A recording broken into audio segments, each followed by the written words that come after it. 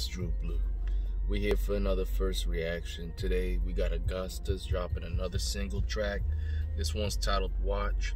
So y'all already know the drill. In case you don't know, I'm gonna go ahead and cut the chat, get it in the track, and vibe out to the new single Watch by Augustus, formerly known as Minneapolis legend Nikko Lafre. Let's get it. I said it.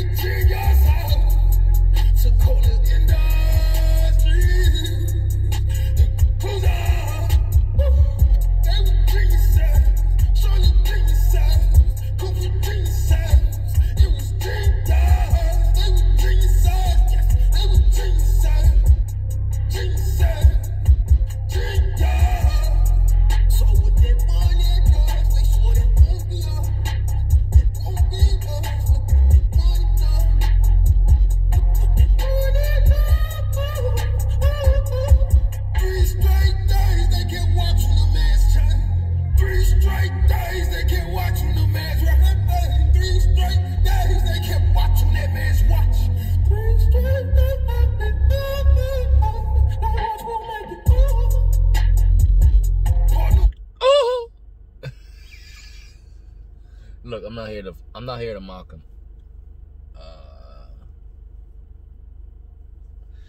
I wonder how much Nikko hates rapping right now. I wonder how much he detests the idea of just straight up spitting bars. I wonder how much he hates the idea of going back to how he used to do things and get it cracking. I mean, you could rap and still be big. I mean, look at the baby, Nikko. I mean, Augustus. Rappers are still relevant today, so I don't see why rapping wouldn't be your forte. I mean, if you ask me, you was on your own, world, bro, with your gift of gab. So I'm gonna say it as that. But let's go ahead and finish the rest of this song, man.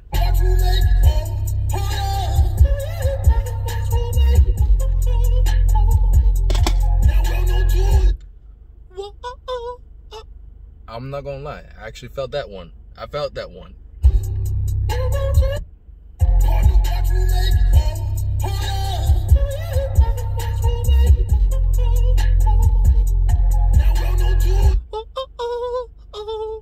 Yeah, I felt that one. I felt that one. That was a good one. That's a good take, Nikko. That's a good take. I like that falsetto run right there.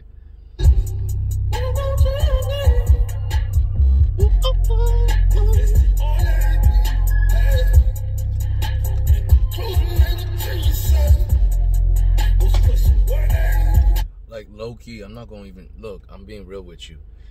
This dude can literally, like Nikko, you can literally take your voice, you can do a falsetto, add a little background reverb to it, put that in the background, have that shit some filter, play that as a fucking part of, like, as a loop or some shit. Like, you could do so many vocal effects with your voice and then straight up, like, have just rap on that shit. That would be fucking dope. I'm not gonna lie. Like, just thinking about that. You know what I mean? So, if you wanted to flip something like that, like, you got that falsetto, that little, like, if you do try it, from what I heard, I mean, I said this in the previous first reaction too. When he kind of lets that thing flutter like a little hummingbird or some shit like that, it kind of actually hits pretty good.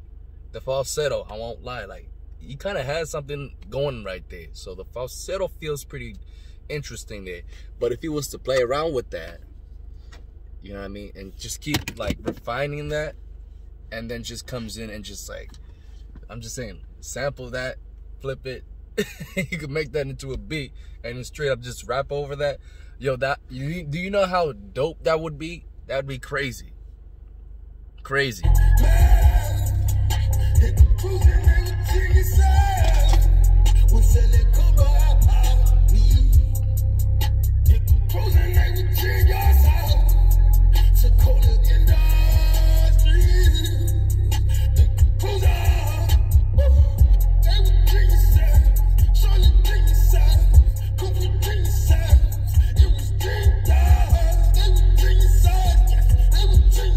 African person that needs to go, though. I'm gonna keep it real with you.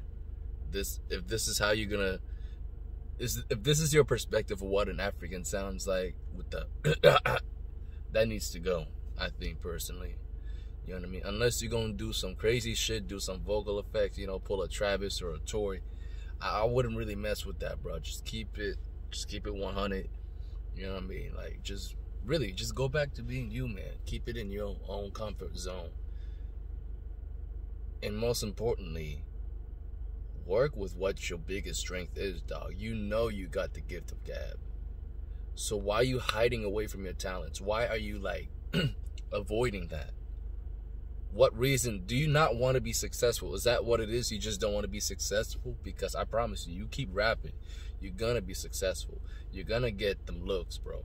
And, you know, people are going to be asking you how it looked. No pun intended. But you're going to be really streaming, especially now with how social media has really taken the world by storm. You could literally be independent, dog. Do what kind of like what Tory's doing right now. Be independent. Get all your streams through Spotify. Get revenue from that. Get revenue from people streaming on, you know, on the Apple stream. You know what I mean? And then be able to sell digital records and all that. You can definitely pull that off and have a successful career. And then, of course, you save up good enough money, fund it, find a third party who's really good at, you know, kind of like doing prop setups and all that, and you go tour around the world. I mean, well, not around the world, but like around the U.S. Absolutely get some revenues from touring. You can do this, bro, on your own. You really can. I mean, you say you want to work with Sony Entertainment, cool, but I think visually you can do it, bro. As an independent artist, you can kill it. But the number one catalyst that's gonna get that going, bro, you need to start rapping, bro. Hands down, you gotta rap again. You got to. Like, I can't emphasize it more enough. You know, if you feel like if you're running out of topics to really rap on, I mean, what can I tell you? Pick up a dictionary, get your vocabularies up.